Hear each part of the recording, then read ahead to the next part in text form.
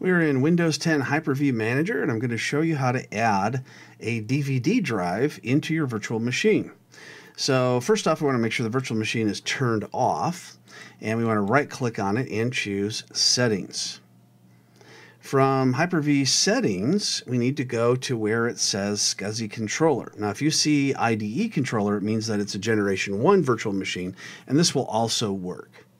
Let's go ahead and choose DVD drive and click Add. And then we see the option for iSCSI Controller, or if it's a Generation 1, you'll see the IDE option. Now make sure that you choose under Location one of the options that's not in use. If you choose one that's in use, you'll get an error. So we'll go ahead and choose number 2 because we can see it's not in use. Now we need to choose the media. Now in older versions of Windows, you had the option to choose your physical DVD drive, but that is no longer the case. Now you need to use an ISO file, which you can download from Microsoft when you order your product. If it's a DVD that you have currently, then you can convert it into an ISO file. So we'll click on Image File, and then we're going to browse to it. So we'll go ahead and browse.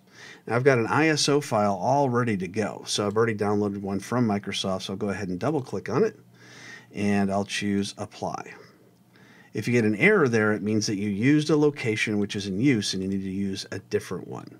If all of your IDEs are in use because you have a Generation 1, then you just need to choose the SCSI Controller option, which is a little bit further down, and use one of those. Go ahead and click OK. And now when we boot up into our computer, it's going to say that it's got a DVD drive and it's mounted using that Windows operating system that we just had. So let's go ahead and log in and just confirm that.